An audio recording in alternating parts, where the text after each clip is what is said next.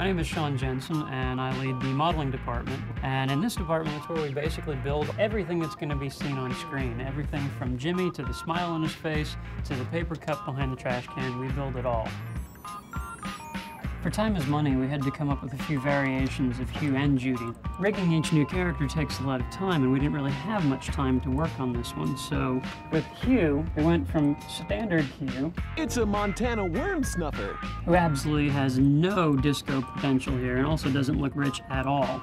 From there, we went to Disco Hugh. You can't just go busting into a cool cat's bachelor pad. Where we decided to give him a leisure suit and the medallion and just go over the top with his design. But then he also had to become rich. Whatever, we don't have time for this kind of talking thing. So between Disco Hugh and Rich, again, the only difference is really the hairstyle. We slicked back his hair, gave him a leather suit instead of a lounge suit, and we end up with two characters for the price of one.